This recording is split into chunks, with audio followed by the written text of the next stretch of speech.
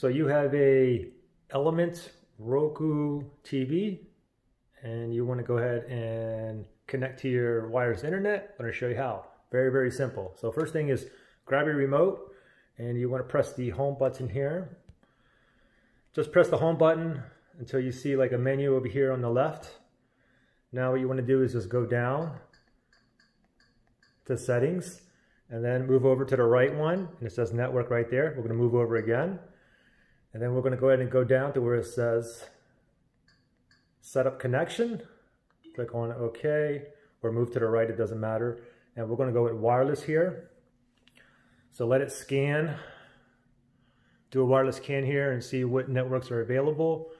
And we get a bunch here because I live in some apartments here, but I'm actually connected to this one right here, this VJ-5.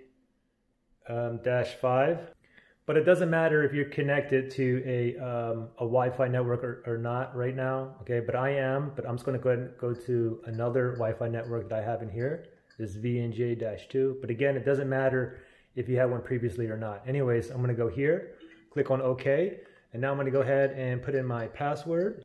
And then once you put in your password, you wanna go down to where it says connect. Go down, highlight connect, press on OK. And then it's checking for wireless connection. Okay, we are connected, and you can see right there. So pretty simple. Good luck, guys.